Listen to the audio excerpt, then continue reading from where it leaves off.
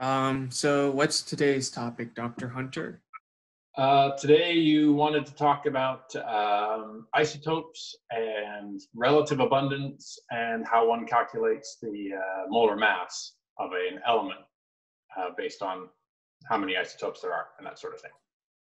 Yeah, exactly. So, if you ever, So I'm looking at the periodic table right now. So what should I be looking at? yeah, so, whenever you look at the periodic table, you know that each element has its own molar mass, which is the number always on the bottom of each square. So, we know that, for example, boron has 10.811 grams per mole. Carbon has 12.011 grams per mole, and so on and so forth. You can see all of these numbers for every single element on the periodic table. And so when we're taught a lot about how to use these numbers, how to use them for stoichiometry, what they mean, and how they're important for calculations. But I think one thing that kind of confused me when I first started learning about this is why are there so many decimal places? Well, let me rephrase that actually. Why are these masses, why do they have decimal places at all in the first place? Why aren't they, Why aren't they whole numbers, right? yeah, clean whole numbers? Yeah. Because I I'm not particularly sure about. I know that the mass of a proton is measured to be in 1 AMU. An AMU is a Atomic mass unit. atomic mass unit, which is Kind of a defined number, right? yeah, it's a clean whole number. And a neutron is a little bit more than 1 AMU, but it's something like 1.000000, and I don't really remember how many zeros, but 8 or 1 point something, just a little bit more, but it's practically one AMU again. And then the mass of an electron is so small that many times we neglect it in calculating an atom's mass.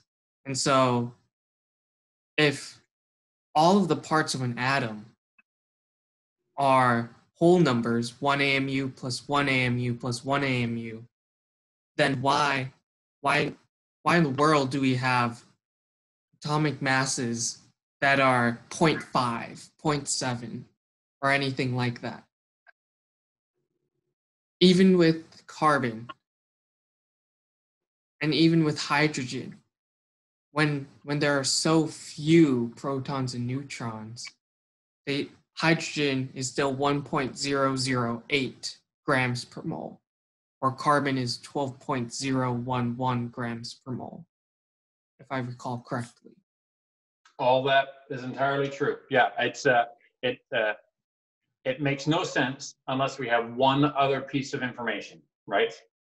So all of those issues are of protons, neutrons having a mass of essentially 1, electrons having a mass of 0. All should lead to atomic masses on the periodic table as being nothing but whole numbers. We can see that underneath each of the element names, there are a bunch of masses, and none of them are whole numbers, basically. I mean, maybe there is a couple on there somewhere, but they're not. And that's because somewhere along the line, somebody made the decision, or a group of chemists and scientists made the decision that we were going to name existing elements based on the number of protons. But in nature, there are chemical species that have different number of protons and different numbers of neutrons. And so we name them based on the number of protons, but they can have a different number of neutrons. So let's take a look at boron, for instance. Boron has an atomic number of 5, and its mass number is 10.8. What that really means is that boron is made up of some borons that have 5 protons and 5 neutrons, and some boron is made up of boron atoms that have 5 protons and 6 neutrons. And so some borons are 5 plus 5 to make 10, and some borons are 5 plus 6 to make 11. For boron, some borons have 5 protons and 5 neutrons to make a total mass of 10 AMUs. But there are some borons, well, all borons have 5 protons, but some borons have 6 neutrons to make a mass of 11 atomic mass units. And as we saw on the periodic table, let's go back to that for just a second. Overall, all boron in the universe is 10.811. So we're headed towards 10.811. So let's bear that in mind. So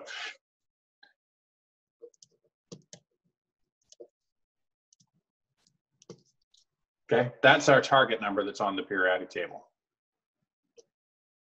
So we have some borons that have 5 neutrons and some borons that have 6 neutrons. It just so happens that in nature, this 10 AMU boron makes up about 19.9% of all boron. And the boron that's 11 is 80.1%. You add those two numbers together and you get 100%.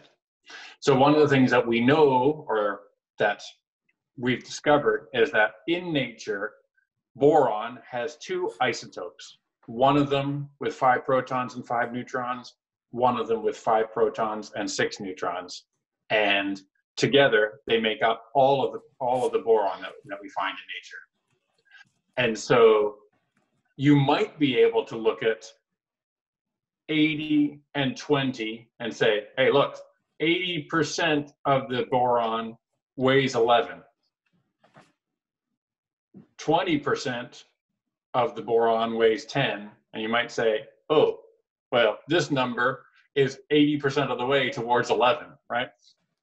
There's the 0.81. That's 80% of the way towards the number 11. So the math calculation that we're going to do in 2 seconds' time is just a way of saying, let's calculate what number do we get if we take 80% of 11 and 20% of 10 and add them together. That's where we're headed. Okay? All right. So I'm going to take 19.9% of 10 AMU, and I'm going to take 80.1% of 11 AMU. And if I do that, I go 0.199 times 10, and I go 0.801 times 11.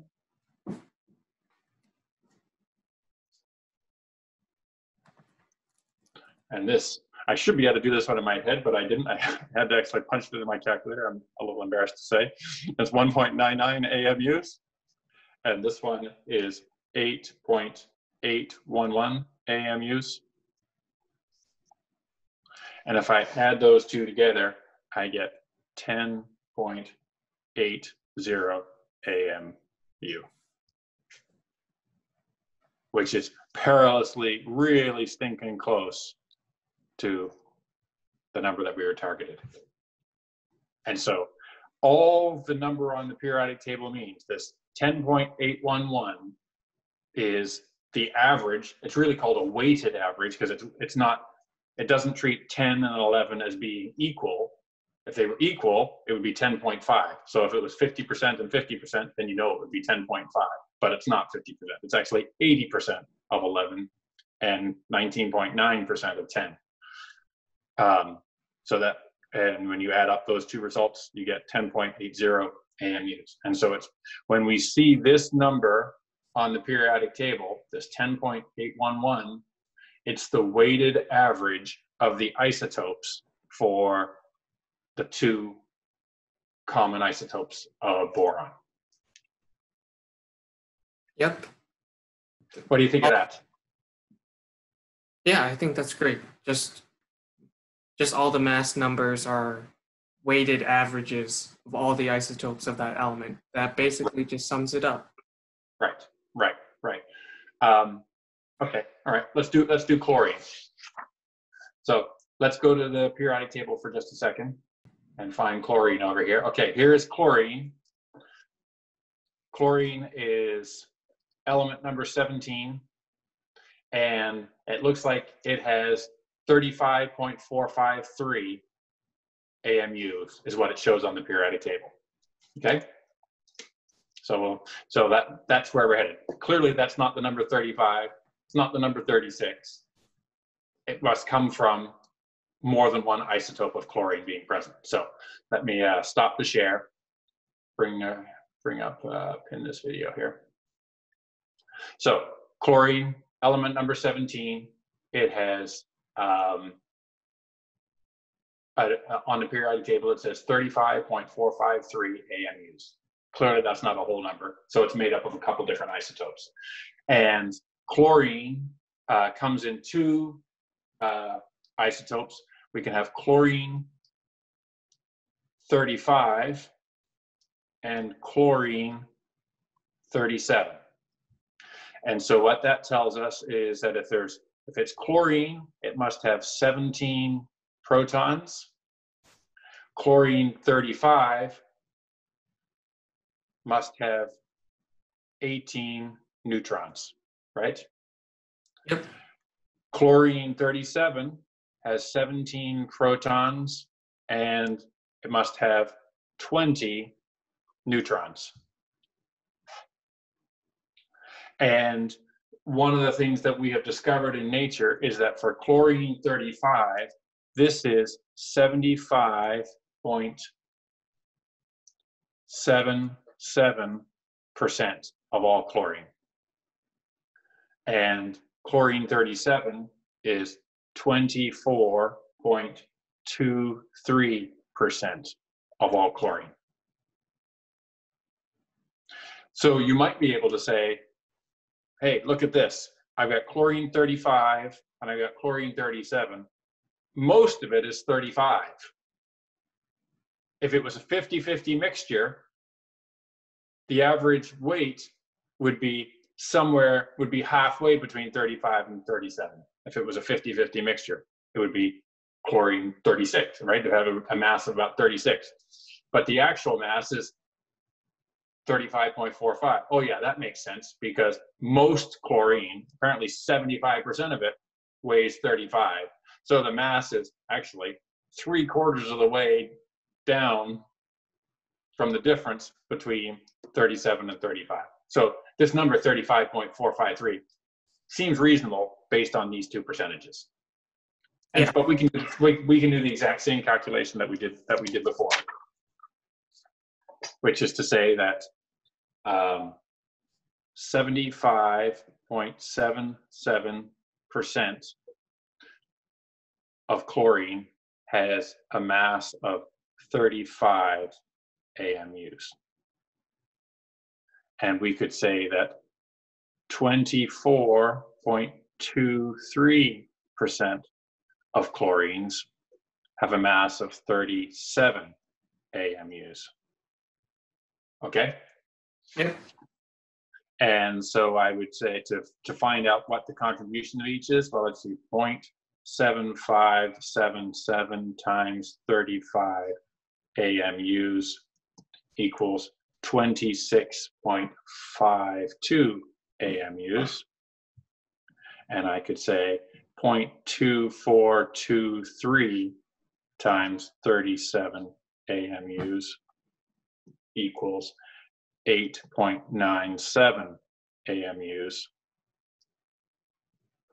So, and if I add those two together, I get 35.49 AMUs for chlorine,